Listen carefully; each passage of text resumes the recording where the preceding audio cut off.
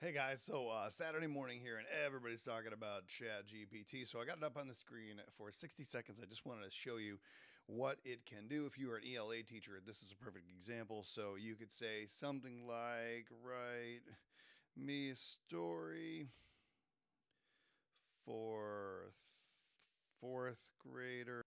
So write me a story for fourth graders, so I'm targeting them, about an elephant who has a problem with her environment. Now, while this is loading, here's the deal.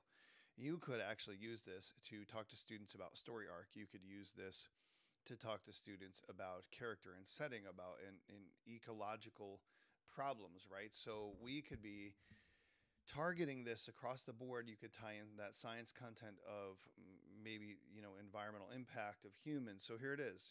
This thing is coming up live. I'm going to go ahead and tap on uh, the screen so you can get it. Once upon a time, there was an elephant named Ellie who lived in the African savannah. Okay, so, oh, what's that? Hey, with her parents. Ellie was a happy elephant, loved her home very much. However, Ellie's home was being threatened by something terrible: humans.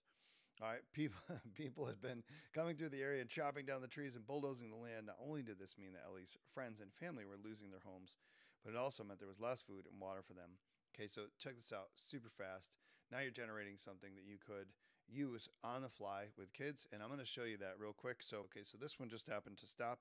I could copy and paste this into a Google Doc, or I could go back up here and I'm going to copy it again, and I'm going to paste it, and we'll see that it's actually going to generate a completely different story. I can copy it from my phone, paste it into a Google Doc on my phone, and live put that up on the screen. So here we go. An elephant named Anne. She was big, friendly elephant and enjoyed spending time with her family and friends. One day, Anne noticed something wrong with her environment. The foliage around her was getting thinner, and the water was. Oh, so this one's not about human impact, is it? This one might be about environmental shifts that are natural, right? So okay, so I just changed it to say, write me a story for fourth graders about an elephant who has a problem with her friends, right? Maybe I want to tag not the environmental side, but I want to tag SEL. I want to talk about that. And so here we go. Once upon a time, there was an elephant who lived in the jungle with all of her best friends. All right, guys. So three really easy ways as an ELA teacher you could use chatbot to just spice up the engagement of your class, bring in some SEL, do some cross curricular, whatever it might be. And I'm curious, what are you using chatbot for? If you're using it, down in the comments, throw that out there. Maybe you can help somebody else. Anyway, get out there, kick some class. See you next time.